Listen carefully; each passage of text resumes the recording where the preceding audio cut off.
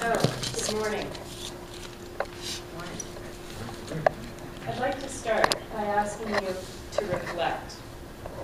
I'd ask you to call a time when your thinking was disrespected by someone else or a group of people. Now I'd like you to recall a time when your thinking really mattered to someone else or to a group of people. This has been my life's riddle and my quest. And I've been exploring this as an author, a consultant, but mostly as a thinking partner to others. And the quest is this: how can we create the conditions where our thinking differences are not disrespected, but dignified? And how can we grow our intelligence as individuals and be intelligent collaborators at the same time? These questions form the canvas of the art form I call collaborative intelligence. The most significant gift that our species brings to the world is our capacity to think. The most significant danger our species brings to the world is our inability to think with those who think differently. This is why this question has been my internal compass since I was 7 years old. The consequences of not being able to think with those who think differently came to me as a shock at 7 years old when I arrived in the Kingdom of Saudi Arabia as an expat child.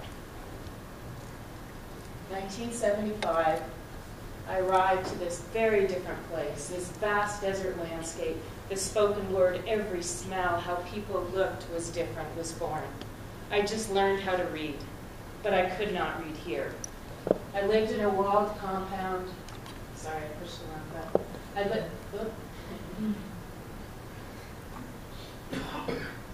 I lived in a walled compound. Sorry. I lived in a walled compound with 300 other expats from 37 different countries. So there was no one way to be normal.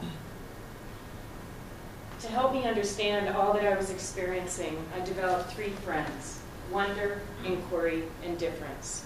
The 7-year-old mind has a very unique way of navigating the world and making sense of all the strangeness that surrounds you. You see something unfamiliar, this sparks curiosity, you dive in with questions, and this leads to understanding. For example, I remember seeing an old man walking in the souks where there was lots of depredation going on, and he looked so scary. And I went up to him and I said, "Why do you have a long beard and carry a stick?" And he laughed and he pointed to the truck over there full of camels. He was a herder. That stranger who was scary suddenly became some magical creature who got to ride camels, live in tents in the desert. What a shame we lose this very authentic way of connecting one human to another, 7-year-old to an old man. I also had to learn the other side of that lesson. What is it like when people are afraid of your differences?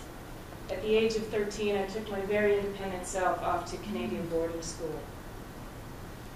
I left a land of foreigners where I felt completely at home and arrived at my home country and have never felt more like a foreigner. I dressed like them, but I could not begin to think like them. I grew up without mainstream TV, movie theaters, rock bands. I didn't know the movie stars. There was nothing about me that made me cool.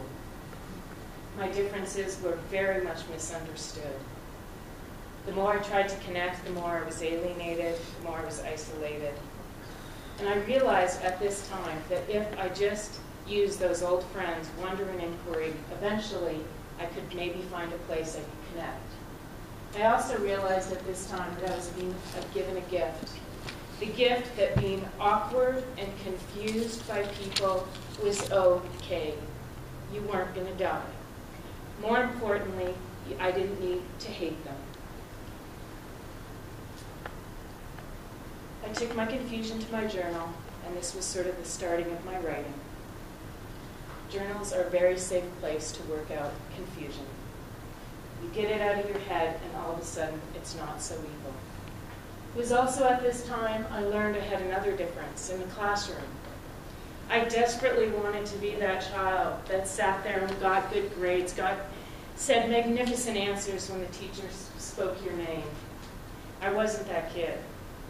I was the one in the back of the classroom staring out the window, lost in a world of wonder, story, imagination.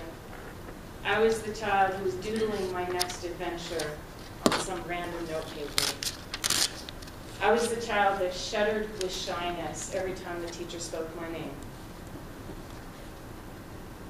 I was the child who got in trouble for trying to do my homework hanging upside down on the monkey bars with my notebook resting on the sand.